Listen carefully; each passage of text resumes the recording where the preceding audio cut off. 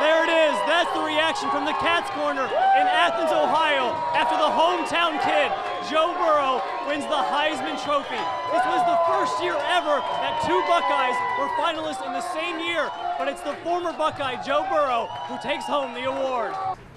Joe Burrow. It was so special. And it will be for a long time. Well, I had tears in my eyes knowing the journey he's been through. Southeast Ohio and he mentioned Athens and southeastern Ohio. It's pretty exciting. It gives all of Athens a sense of pride. There's going to be first, second grade, third grade kids thinking, I want to be Joe Burrow now in Athens County. He had so many obstacles that he managed to handle very, very well. Go Tigers! Ohio State, you let him go. He's a great kid. He deserved it. He worked hard, and we're all proud for him. We really are.